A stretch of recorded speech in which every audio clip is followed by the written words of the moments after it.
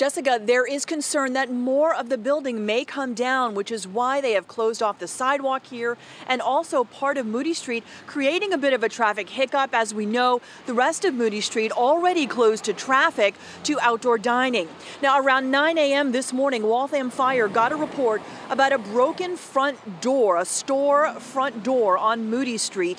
And it turned out the damage was actually a result of a partial roof collapse. You can see from these photos a gaping hole that was created in the rooftop, which Waltham's fire chief says led to the front windows being pushed out. The commercial building has been vacant for more than a decade. The owner says he's had plans to develop the property into a hotel, but the project is in the permit process.